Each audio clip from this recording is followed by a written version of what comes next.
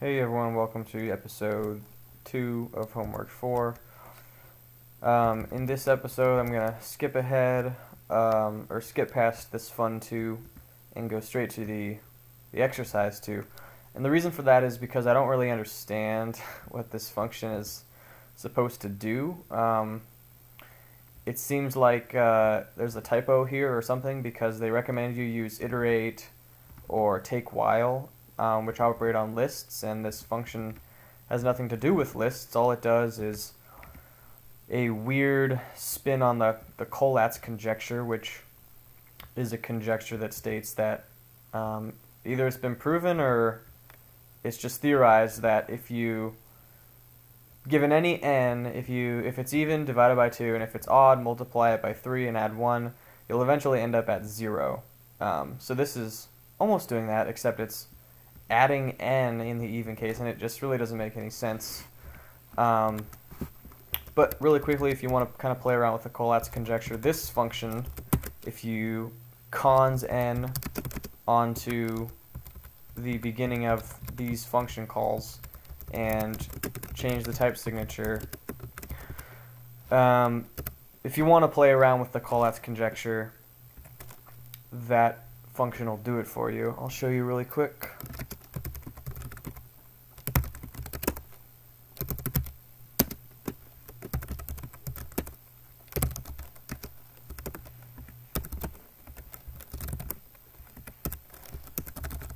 So again, it's conjectured that for any n, you'll eventually arrive at 0. So let's move on. Okay, so exercise 2 is implementing a simple function called fold tree. It takes a list of A and returns a tree of A, and it generates a balanced binary tree. So for every node, the height of its children will not differ by more than 1. And the height of a node is given by basically 1 plus the height of its maximum child.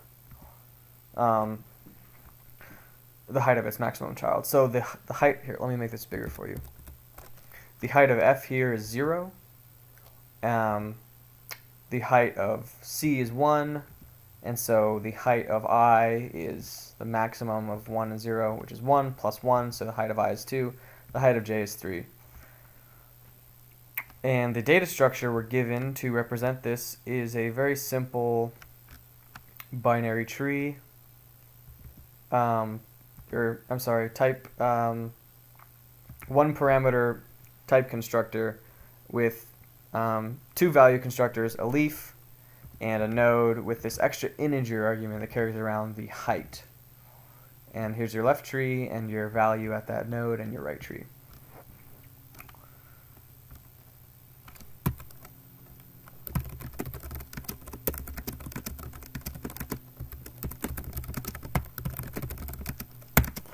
Okay, so I'm going to use a fold,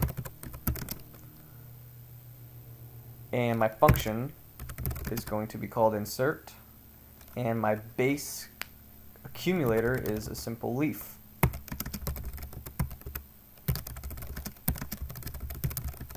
Make sure that compiles.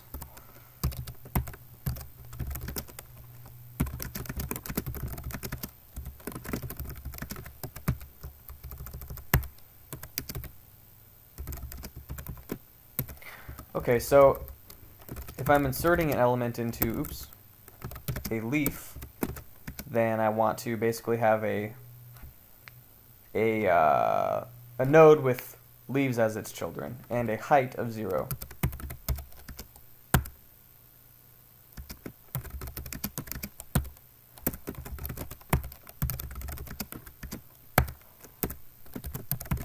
Otherwise, I'm inserting into a node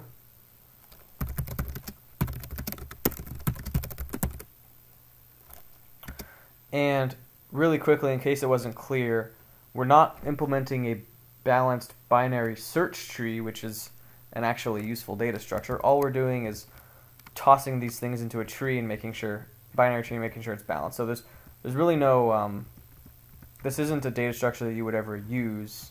You can't search it at all. But it is balanced still.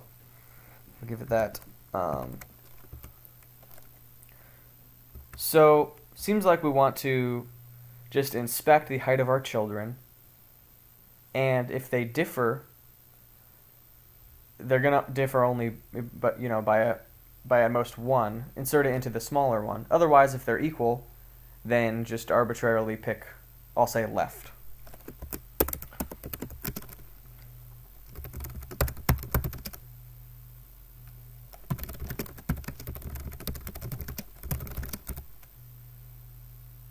I'm going to go back to using pseudocode here, just so this is a little more clear.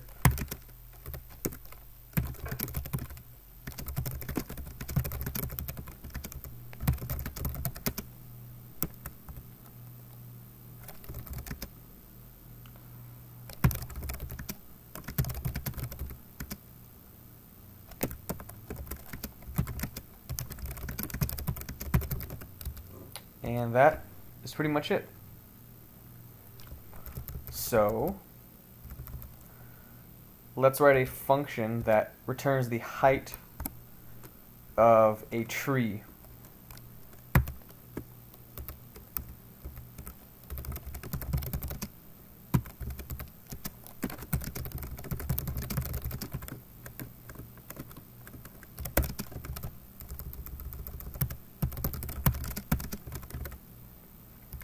And that function has type signature tree of a to integer. So let's match on all constructors. So a leaf doesn't really have a height. Makes sense to just make its height 0.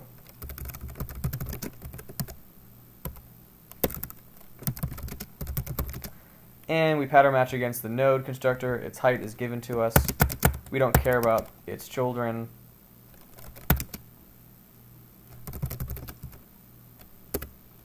See if that compiles. Of course it doesn't. I have pseudocode still in here. So we need to recursively call insert.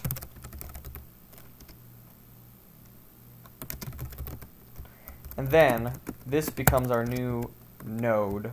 Our new left. So we're going to rebuild the tree with some new height val, and right stays the same. For now, I'm just going to call this height. Otherwise, build up a node with some height and the same left and same value, and insert x into right. So we got it compiling, but this doesn't work quite yet because I need to modify height. So what happens when I insert an element into the left child of a node?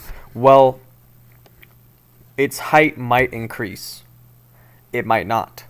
It could be the second of two children, in which case the overall height of it and all of its parents is going to stay the same. So I kind of want to do this in a two-step process. First, insert x into left, then get its height after doing that insertion. And so for that reason, I'm going to use a let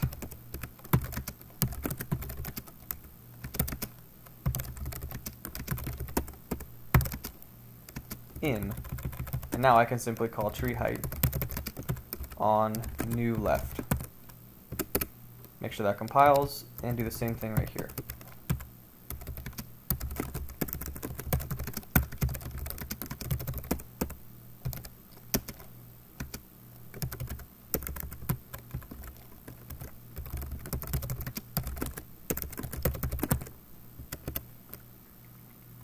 Okay, I think that's it. Let's try it out.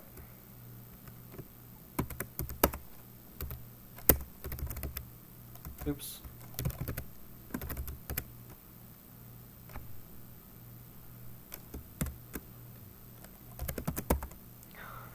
Okay, so a one-element tree has height 0. That's what we expected. Leaves as its children 0, 0. This should have a height of 1. Oops. Oh, that is because after recalculating the children's heights, of course, add 1 to them. So now we see the root node has a height of 1, and it has a left child, which has a height of 0, and then no right child.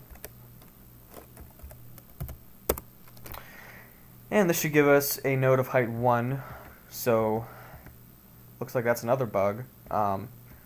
This should have basically a root node and a left child and a right child, but it looks like it has a left child, which also has a left child. So let's figure out what's going on here. I'm inserting into the left twice, which means it's not true that tree height left is less than or equal to, or I'm sorry, it is true that tree height left is less than or equal to tree height right. So after inserting 2 nodes, such that I have a root node and a left child, what are my heights? Well, I'm evaluating my left height to be 0 because it was inserted right here because previously the left child was a leaf. And down here I'm calculating the right child's height as 0 as well. So it is true that 0 is less than or equal to 0, and this is because I guess 0 is a poor choice for the height of a leaf. In other words, if I have a left child which has 1 node, but its height is really 0 because it doesn't have any children, and a right child which is a leaf, I want that leaf to have something less than 0 as a height. Seems like -1 is a appropriate choice. Let's try recompiling one more time. And now we see that this 3-node tree has height 1 like it should, with 1 left child and 1 right child. So that's all. Thanks for watching.